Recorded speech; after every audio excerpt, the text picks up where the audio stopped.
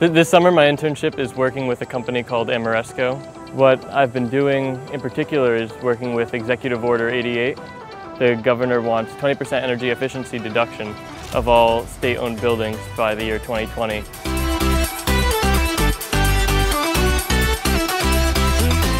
The great thing about my internship is the day-to-day tasks differ.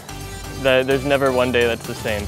I get to do a lot of different things at a lot of different facilities with a lot of different people. I've traveled to Buffalo, Binghamton, Utica, Elmira, Syracuse, St. Lawrence, Rochester. I've gotten to see the state of New York, which is great, and here in Albany, of course.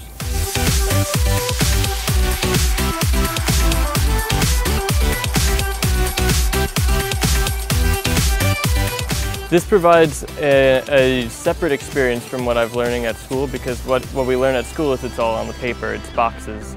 And here I'm actually applying what I've learned into actual field work. I get to put my hands on boilers and chillers and air-cool units, and it's a great experience. I would like to apply for the Watson Fellowship, but I'm also looking into graduate school and also just going right into the career. So I try to keep my options open.